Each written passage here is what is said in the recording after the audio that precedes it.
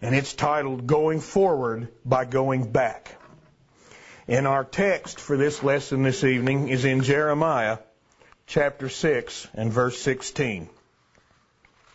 If you want to turn with me there to Jeremiah 6, chapter 16, that's going to be the text for our lesson this evening.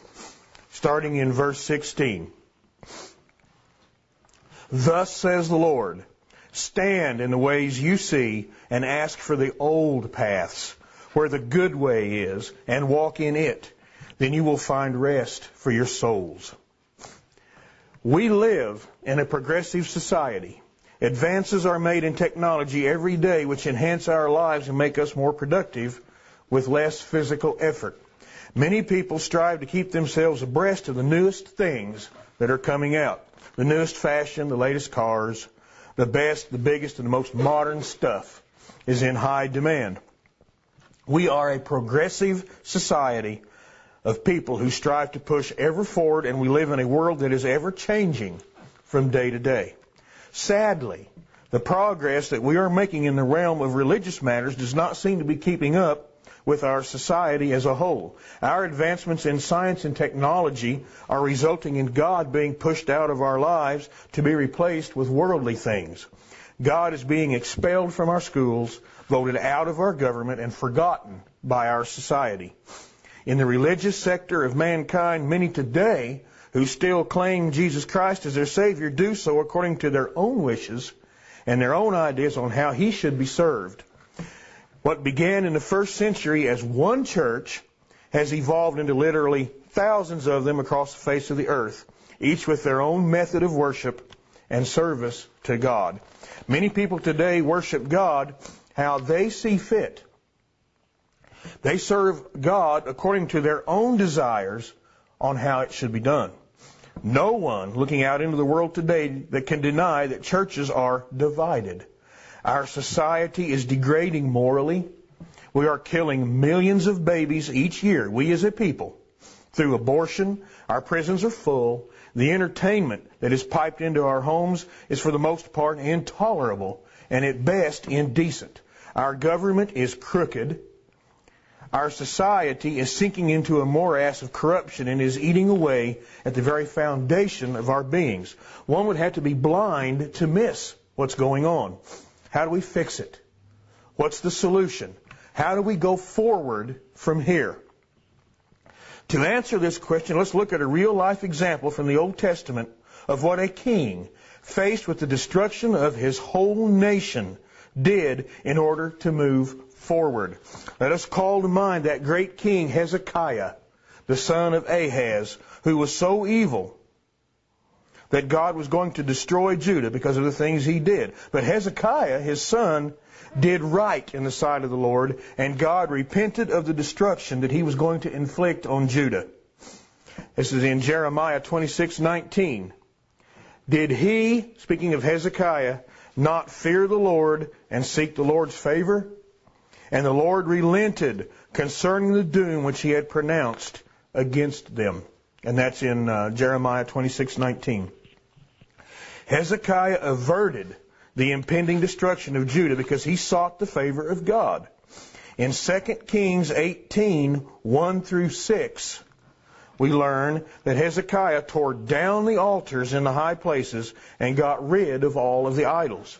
In verse 6, we read the following, for he, speaking of Hezekiah, held fast to the Lord. He did not depart from following him, but kept his commandments, which the Lord had commanded Moses. Hezekiah was returning his nation to the commandments of Moses. He was moving forward by moving back. Moving on in 2 Chronicles 29, we read of Hezekiah's restoration of the temple, which Ahaz, his father, corrupted. The temple was repaired and cleansed. The sacrifices were resumed, and temple worship, according to the law of Moses, returned to Judah. In 2 Chronicles 29:25, we read, and he, speaking of Hezekiah, stationed the Levites in the house of the Lord with cymbals, with stringed instruments, and with harps, according to the commandment of David, of Gad the king's seer, and of Nathan the prophet. For thus was the commandment of the Lord by his prophets. Now Gad and Nathan and David were all contemporaries. They were all three prophets. Hezekiah was getting the layout for the temple worship from the commandments of prophets who had been dead for several centuries. Hezekiah was following the old paths as he moved his nation forward. It's a shame that his predecessor did not follow in those footsteps. The doom that Hezekiah averted for Judah because of his righteousness was only postponed. The application we can make today is that if Hezekiah could return his nation to the favor of God by following the old paths, by returning to the commandments of God by his prophets, then we can too. If it worked for Hezekiah, it would work for us. We, like Hezekiah, can ensure that we go forward as a nation and as a people of God by going back and seeking the old paths. How do we do that? How do we seek the old paths? Number one, we go back to the Bible. Hezekiah went to the words of the prophets written centuries before him in order to know how to set up the temple. Hezekiah recognized that the ancient writings were authoritative, and if he restored the temple and set up the worship according to the record of how it was commanded by God, that it would be done according to his will. That's common sense. Hezekiah understood if he did it the way they did it in times past, they would be assured of being what they were then, faithful children of God. Hezekiah understood that there was a pattern to follow in respect to the house of God and the worship they were to offer. 1 Chronicles 28, 11 through 12, if you want to turn there. 1 Chronicles 28, 11 through 12, starting in verse 11. Then David gave to Solomon his son the pattern of the porch, and of the houses thereof, and of the treasuries thereof, and of the upper chambers thereof, and of the inner parlors thereof, and of the place of the mercy seat, and the pattern of all that he had by the Spirit. Where did David get the plans for the temple? He got them directly from God through the Spirit. David further states the source of the plans for this temple a few verses later in verse 19. All this, said David, the Lord made me understand in writing, by his hand upon me, all the works of these plans. When David charged his son Solomon with the task of building the temple, he gave him the plan for it that he had received from God. Hezekiah knew that David had the plan for the temple and for the worship, and he recognized that he needed to follow that pattern precisely. Hezekiah also knew that if he wanted to please God, he could not add to nor take away from anything God wanted. If you want to turn to Deuteronomy 4, we're going to look at a verse there that doubtless anybody living under the law of Moses faithfully would be familiar with this. Deuteronomy 4, starting in verse 1. Now, O Israel, listen to the statutes and the judgments which I teach you to observe, that you may live and go in and possess the land which the Lord God of your fathers is giving you. You shall not add to the word which I command you, nor take from it, that you may keep the commandments of the Lord your God which I command you. In Deuteronomy 12:32, very similar. In Deuteronomy 12:32, whatever I command you, be careful to observe it. You shall not add to it, nor take away from it. Hezekiah understood that in order to please God, he had to adhere to the pattern, adding nothing to, nor taking anything away from the Word of God. Hezekiah knew that in order for the nation of Judah to go forward, they had to go back. They had to go back. So what about us today? What application can we make for ourselves today, seeing that we do not worship in the temple of Jerusalem and do not follow the law of Moses? Do we have a pattern we're supposed to follow today? Let's turn to 2 Timothy 1:13 and 14. Do we have a pattern that we are supposed to follow? Well, if we do, then you'd think it'd be mentioned. In 2 Timothy 1, verse 13 and 14, Paul wrote, "Hold fast the pattern of sound words which you have heard from me in faith and love which are in Christ Jesus." In Romans 6, 17 and 18, Paul wrote this, "But God be thanked that though you were slaves of sin, yet you obeyed from the heart that form of doctrine to which you were delivered." The Greek words for form and pattern in these two verses carry the meaning of a stamp or a model used for imitation or replication. We absolutely have a pattern we can look to. Paul wrote by inspiration that we have a pattern of sound words and a form or standard of doctrine to which we can conform ourselves to which we can look back to. Where do we find the pattern we are to live by today? We don't live under the old covenant anymore. There's no more temple. There's no more Levitical worship. There's no more animal sacrifices that we are to observe. That old system, the law of Moses, has been abolished. Ephesians 2:15, nailed to the cross of Christ. Colossians 2:14. So since that law is no longer in effect, what law replaced it? It's called the law of Christ in Galatians 6:2. The royal law in James 2:8 and verse 12. Or in James 2:8 and verse 12 of the same chapter, it's called the law of liberty. In Romans 8:2, while contrasting with the law of Moses, Paul called it the law of the Spirit of life in Christ Jesus. It is identified with other terms as well. In Hebrews 8:8, it's called a new covenant. In Matthew 26:28 and several other places, Jesus Christ referred to it as the New Testament. Paul referred to it as the New Testament in 2 Corinthians 3:6, and the Hebrew writer referred to it as the New Testament in Hebrews 9:15. It is called the faith 43 times in the King James Version of the New Testament. The most common term for what replaced the law of Moses is the gospel, which occurs 83 times in the King James Version of the New Testament Scriptures. All of these terms and others refer to the same thing. Each of these terms are representative of an aspect of the system of faith under which we live now. Concerning the promise of God, it is the New Covenant. Concerning the blood of Christ and what it does for us, it is a New Testament.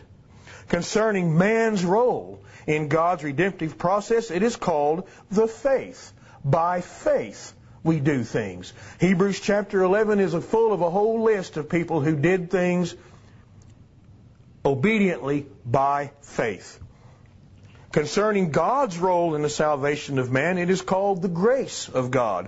Concerning the body of teachings which make it all up, it is called the doctrine of Christ. Concerning the joyous hope that we have through God's redemptive works, it is called the good news, or simply the gospel. Concerning the pattern of living or rule of conduct which a Christian is required to live by, it is called a law.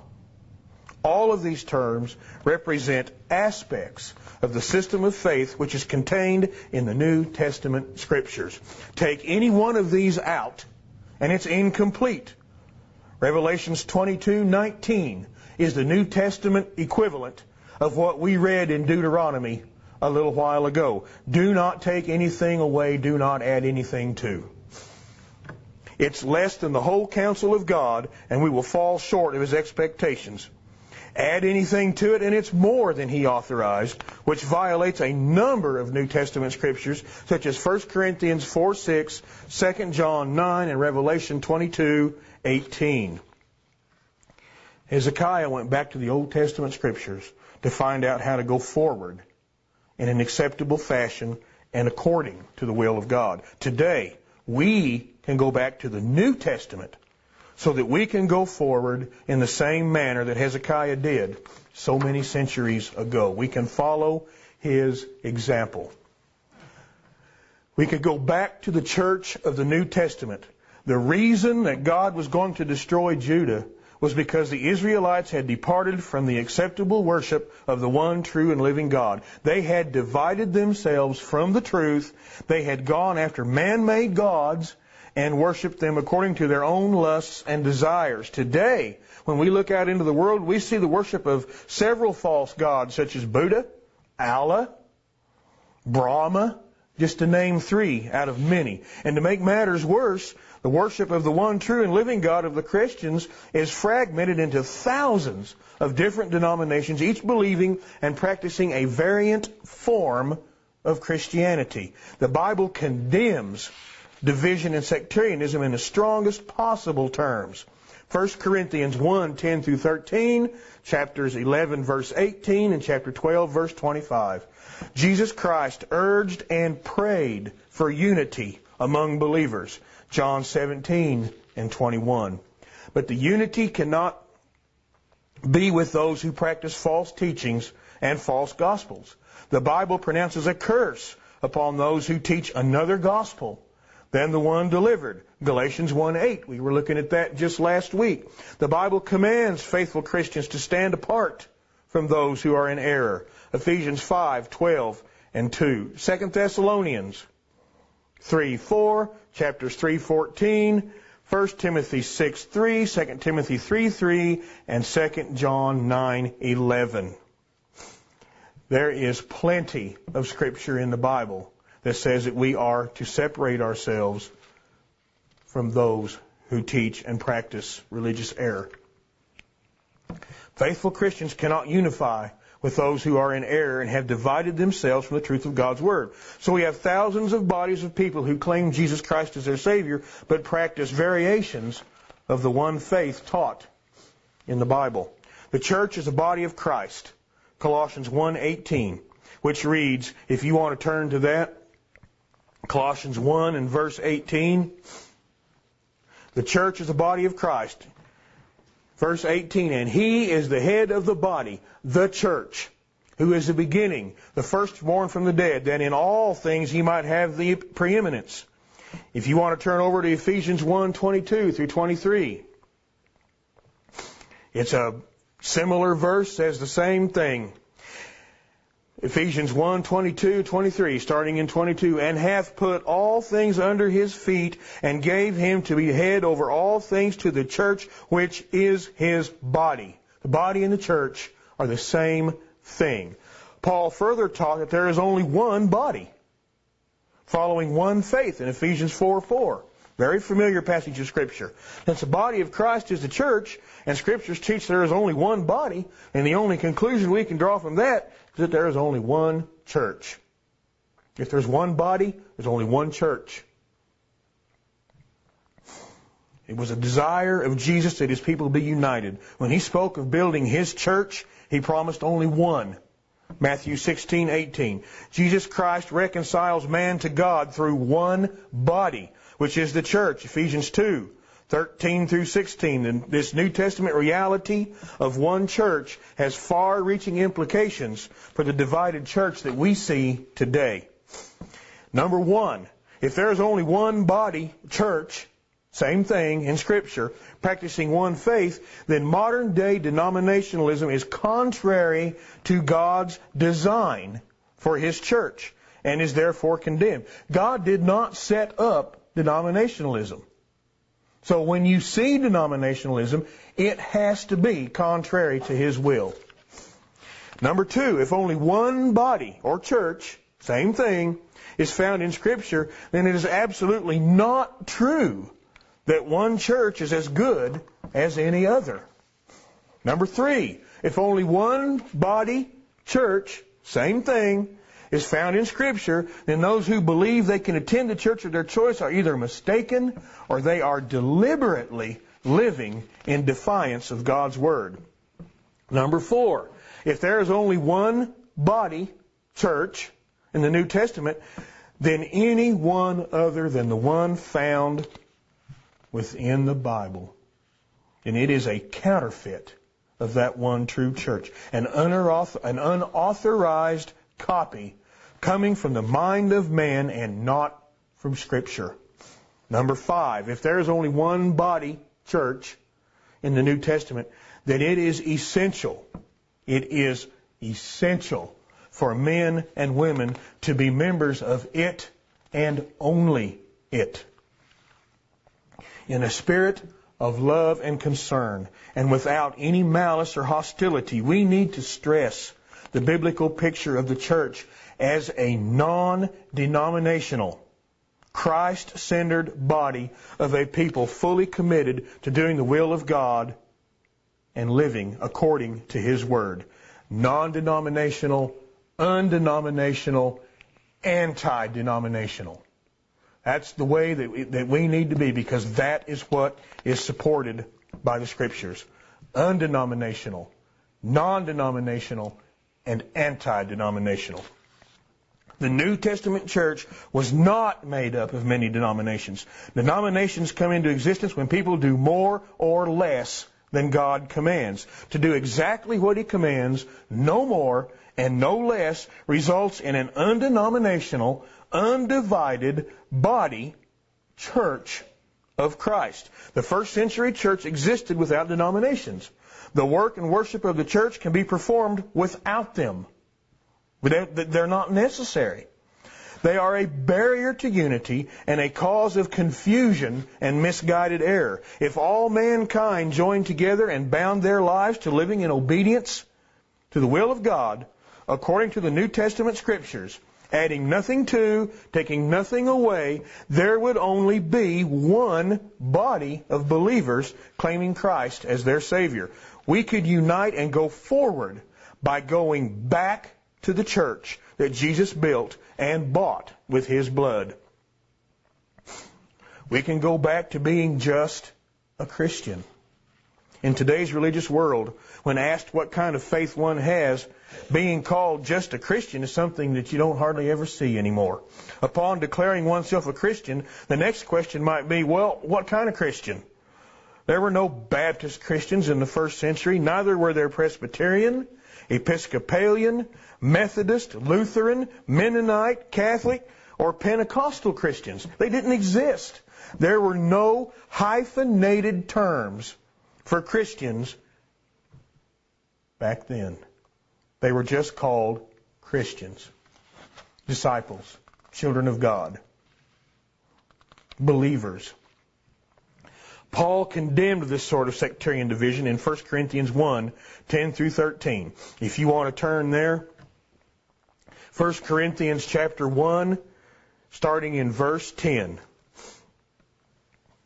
Speaking about sectarian division within the Corinthian denomination, starting in verse 13, where he wrote, excuse me, "Now I plead with you, brethren, I plead, by the name of our Lord Jesus Christ, that you all speak the same thing, and that there be no divisions among you, but that you be perfectly joined together in the same mind and in the same judgment. For it has been declared to me concerning you, my brethren, by those of Chloe's household, that there are contentions among you." Now I say this, and let's pay really good attention to this, because this is relevant to what we see going on today. Now I say this, verse 12, that each of you says, "I am of Paul," or "I am of Apollos," or "I am of Cephas," or "I am of Christ." Is Christ divided? Was Paul crucified for you? Or were you baptized in the name of Paul? Some of these people in the Corinthian church were dividing themselves up into groups. They were separating themselves from one another, and they were saying, well, you know, we are following what Peter says, and we're not going to follow what you say. And this other group is saying, well, we're going to follow after what Paul says, and we're not going to, we don't care what Peter says. Listen to what Paul divided him. Is Christ divided? What Paul asked him. Is Christ divided? When we divide the body of Christ, when anybody divides the church, the body of Christ, they divide Christ. You cannot separate Jesus Christ from His body.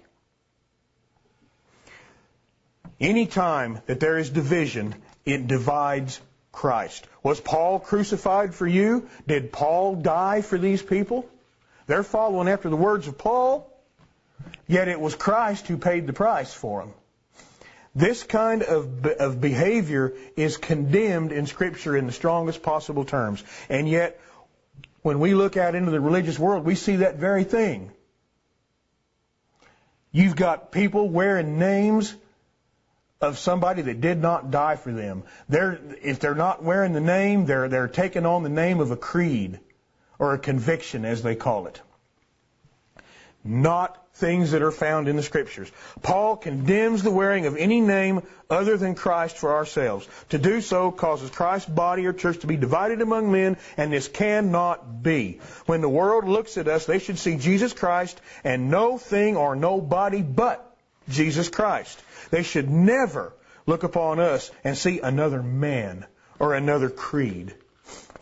We do not serve men, we serve Christ. Other men did not die for us, Christ did. Other men did not establish the body, the church of Christ. Christ did. When the world looks at us, they need to see Christ and not Paul or Apollos or Luther or Calvin or the Pope or John Wesley. If everyone claiming Christ as their Savior called themselves a Christian, no more and no less, then Jesus would be the only one in view within a unified body of believers. In conclusion, we must never give up hope that all who claim Jesus Christ as their Savior will unite and put an end to the division that we have in the religious world. Hezekiah went forward by going back. We can go forward by going back as well. We can all go back to the Bible and the Bible alone. We can reject all man-made creeds and let the Scriptures be our final and only authority for what we do and what we teach. We can seek God's will through His Word, adding nothing to, taking nothing away, and committing our lives in obedience to His will in all things, no matter where it may lead us. We can go back to the Lord's church, worshiping in spirit and in truth in accordance to His will.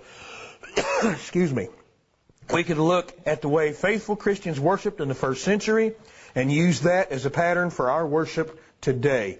It is possible because the Lord's church was to be eternal. Daniel prophesied of a kingdom that would stand forever in Daniel 2:44. Jesus pointed out that even Hades could not prevail against it. Matthew 16:18. Since the Lord's body, church, was to last forever, it must be possible to be in that body, in that church, and be just a Christian today.